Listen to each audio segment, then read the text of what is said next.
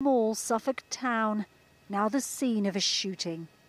Police were called just after 8:40 this morning to reports that a 15-year-old boy had been shot on his way to school. The incident happened near the Grange Farm estate in Kesgrave, around 5 miles east of Ipswich. The area was cordoned off while the boy was airlifted to Addenbrooke's hospital. A few hours later, police arrested a teenager who is now in custody and being questioned. We believe this was an isolated incident, and there is nothing now to suggest a wider threat to the public. It's inevitable that parents across Ipswich will be anxious following this morning's incident.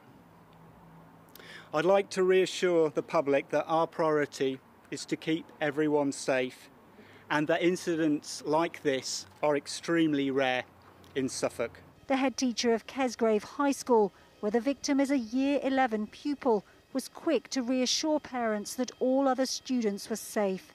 But there is disbelief throughout Kesgrave that such a thing could happen here. Kesgrave is a quiet town, and this has come as a huge shock to all of us.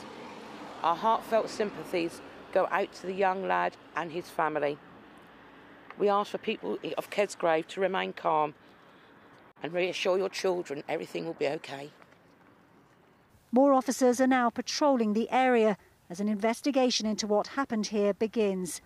Police are asking anyone with information to come forward.